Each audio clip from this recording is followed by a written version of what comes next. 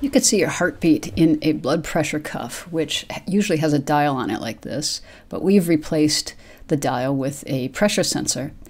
And this particular pressure sensor is a powered device with an amplifier. And you'll use these leads to connect to the power source, the ground, and the sensor output. And once you have built your circuit, you'll simply just connect it like this.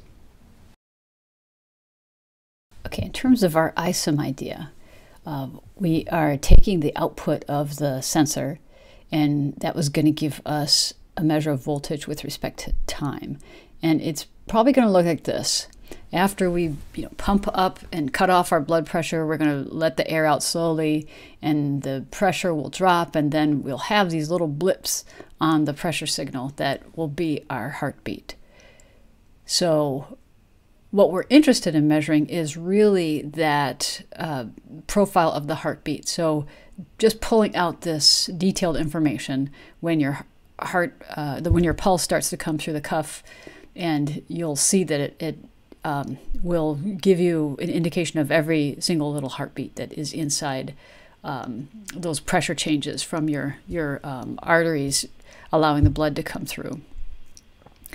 Now, this pressure sensor will be the input for our instrumentation circuit, and the circuit will have several stages. The first stage is going to be a filter, and that filter will be followed by an amplifier, and that amplifier will be followed by another filter. So these are the design elements for you.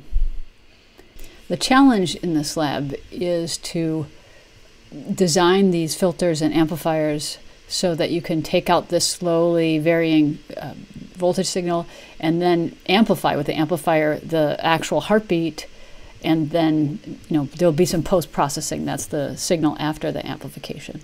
So if we look at the basic layout of the circuit, after the first stage of filtering, there'll be this amplifier, and you're going to use an active amplifier configuration, which uses an op amp.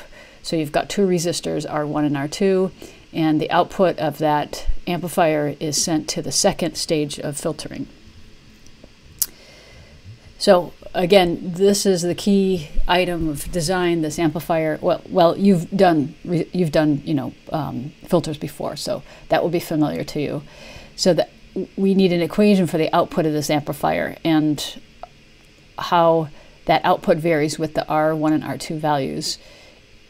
This is in the video that Brian has prepared for us.